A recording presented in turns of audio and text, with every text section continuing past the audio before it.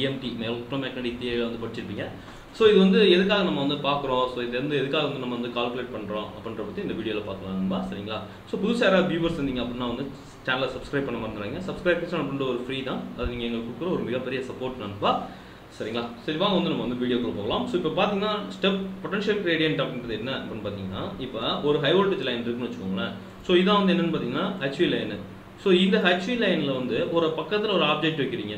So இந்த பக்கத்தில் வச்ச ஆப்ஜெக்ட்டுக்கு இந்த HV ஹை வோல்டேஜ் வந்து நமக்கு வந்து எவ்வளோ ஸ்ட்ரெஸ் கொடுக்குது அப்படின்றத மெஷர்மெண்ட் பண்ணுறது தான் வந்து என்னன்னு சொல்லுவாங்கன்னா இதை வந்து பொட்டன்ஷியல் கிரேடியன்ட் அப்படின்னு சொல்லுவாங்க. ஸோ இப்போ வந்து பார்த்தீங்கன்னு வச்சுக்கோங்க, இதுதான் தமிழில் சிம்பிளாக உங்களுக்கு புரியுற மாதிரி சொல்லணும்னா, இப்போ ஒரு ஆப்ஜெக்ட் வைக்கிறீங்க. ஸோ ஆப்ஜெக்ட் வைக்கிறதுனால நமக்கு இந்த லைனில் உள்ள வோல்டேஜ்னால நமக்கு எவ்வளோ ஸ்ட்ரெஸ் வருது பார்த்தீங்களா. ஸோ அதை ஸ்ட்ரெஸ்ன்னு சொல்லலாம், இல்லை டயலக்ட்ரிக் ஸ்ட்ரெஸ்ன்னு சொல்லலாம், இல்லை பொட்டன்ஷியல் கிரேடியன்ட் சொல்லலாம், ஸோ எதுனாலும் சொல்லலாம். சரிங்களா? ஸோ இதுதான் வந்து என்னன்னு சொல்கிறாங்கன்னு பார்த்தீங்கன்னா பொட்டன்ஷியல் கிரேடியன்ட் சொல்கிறாங்க. ஸோ இதோட முக்கியத்துவம் என்ன, ஸோ இது வந்து ஏன் வந்து நம்ம வந்து கால்குலேட் பண்ணோம் அப்படின்னு பார்த்தீங்கன்னா, ஸோ பார்த்துக்கணும்னு வச்சுக்கலாம். இப்போ நான் உங்களுக்கு ஒரு எக்ஸாம்பிள் காட்டுறேன் பாருங்க. ஸோ பார்த்தீங்கன்னா ஸோ இந்த இது நல்லா அப்சர்வ் பண்ணிங்கன்னா உங்களுக்கு நல்லாவே தெரியும். கேபிள் இருக்குது, கேபிள் மேலே வந்து ஒரு இன்சுலேஷன் இருக்குது. ஸோ அதுக்கு மேலே பார்த்தீங்கன்னா ஒரு பிளாக் வந்து ஒரு பிளாக் கலர் இருக்குது. ஸோ ஆனால் அதுக்கு மேலே பார்த்தீங்கன்னா ஒரு காப்பர் ஷீல்டு போட்டிருக்காங்க. ஸோ இந்த காப்பர் ஷீல்டுக்கு மேலே மறுபடியும் ஒரு இன்சுலேஷன் கொடுத்துருக்காங்க, மறுபடியும் ஒரு இன்சுலேஷன் கொடுத்துருக்காங்க. இது வந்து ஆர்மோடு, இது வந்து ப்ரொடெக்ஷனுக்காக. சரிங்களா? ஸோ இந்த மாதிரி ஏன் அந்த காப்பர் ஷீல்டு கொடுத்துருக்காங்க அப்படின்னு பார்த்தீங்கன்னா, ஸோ இந்த மாதிரி ஈக்குவலாக இருக்கணும். பொட்டன்ஷியல் கிரேடியன்ட் வந்து ஈக்குவலாக இருந்தால் தான் நமக்கு வந்து என்ன பார்த்தீங்கன்னா வச்சுக்கோங்களேன், லீக்கேஜ் கரண்ட் வந்து உங்களுக்கு வந்து ஃப்ளோ ஆகாது.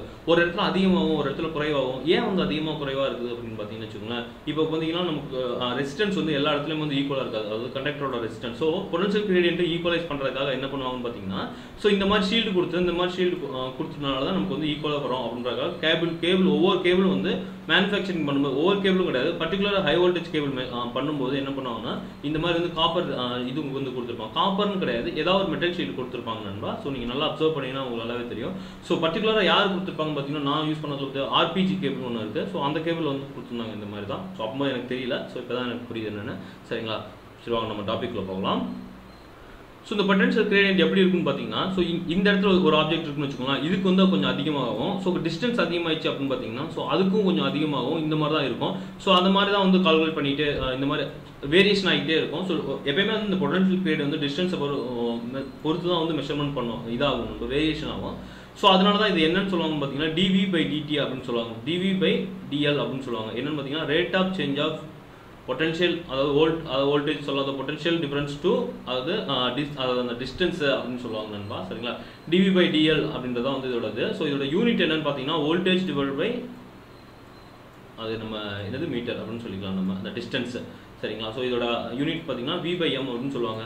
ஸோ அதனால தான் எப்பயுமே வந்து ஒரு கேபிள் வந்து நீங்கள் மென்ஷன் பண்ணும்போது 25 V/m அப்படின்னு அர்த்தம். அப்படின்னா 25 V/m அப்படின்னு என்ன அர்த்தம் பார்த்தீங்கன்னா 25 வோல்டேஜ் பர் மீட்டர் அப்படின்னு அர்த்தம். ஸோ சரி 25 அந்த ஸ்ட்ரெஸ் எவ்வளோ இருக்குன்னு பார்த்தீங்கன்னா 25 ஒரு மீட்டருக்கு வந்து இவ்வளோ இருக்குது அப்படின்னு சொல்லுவாங்க. சரிங்களா? ஸோ இந்த மாதிரி தான் வந்து சொல்லுவாங்க நண்பா. ஸோ அப்புறம் வந்து பார்த்தீங்கன்னு வச்சுக்கோங்களேன், ஸோ இதோட கிராஃப் வந்து எப்படி இருக்குன்றதை காட்டுறோம் உங்களுக்கு. ஸோ டிஸ்டன்ஸ் டு நம்மளுடைய அந்த கிரேடியன்ட்டோட அளவு.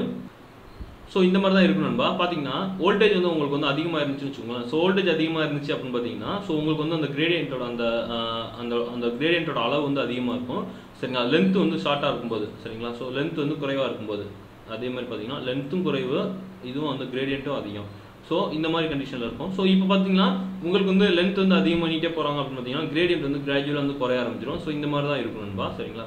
ஸோ அதனால தான் நமக்கு எந்த ஒரு இண்டக்ஷன் ஃபீல் பண்ணுறதில்ல. ஸோ இதுக்காக ரீசனுக்காகவும் நமக்கு வந்து அந்த டிஸ்டன்ஸ் மெயின்டைன் பண்ணுறாங்களே ஹை வோல்டேஜில், நமக்கு வந்து எந்த ஒரு இண்டக்ஷனில் இது பாதிப்பு வரக்கூடாது அப்படின்றதுக்காக நண்பா. சரிங்களா? ஸோ இதான் நண்பா பொட்டன்ஷியல் கிரேடியன்ட்டு. ஸோ இதுக்காக தான் வந்து என்ன பண்ணுறாங்க பார்த்தீங்கன்னா கேபிள் இதெல்லாம் வந்து பார்த்தீங்கன்னா மேலே ஒரு ஷீல்டு மாதிரி போட்டிருப்பாங்க. ஸோ இன்னொன்று நீங்கள் பார்த்துக்கலாம், ஈக்குவல் ரிங்க் நான் முன்னாடியே உங்களுக்கு சொல்லியிருப்பேன். என்னென்னு பார்த்தீங்கன்னா இந்த பொட்டன்ஷியல் கிரேடியன்ட்டை ஈக்குவலைஸாக மெயின்டைன் பண்ணுறதுக்காகவும் சொல்லியிருப்பேன். கரண்ட் ட்ரான்ஸ்ஃபார்மர்லேயே ஒரு முறை சொல்லியிருப்பேன். இந்த மாதிரி ஒரு மேலே பொட்டன்ஷியல் ரிங்க் வந்து சிடியில் கொடுத்துருப்பாங்க. ஸோ அது என்னோட பர்பஸ் அப்படின்னு சொல்லும்போது உங்களுக்கு சொல்லியிருப்பேன். ஸோ உண்மையிலே பொட்டன்ஷியல் கிரேடியன்ட் அப்படின்றது இதுதான் நண்பா. சரிங்களா? ஸோ டிஸ்டன்ஸ் அதாவது வோல்டேஜ் டிவைட் பை டிஸ்டன்ஸ், அதுதான் வந்து பொட்டன்ஷியல் கிரேடியன்ட் சொல்லுவாங்க. ஓகேன்பா.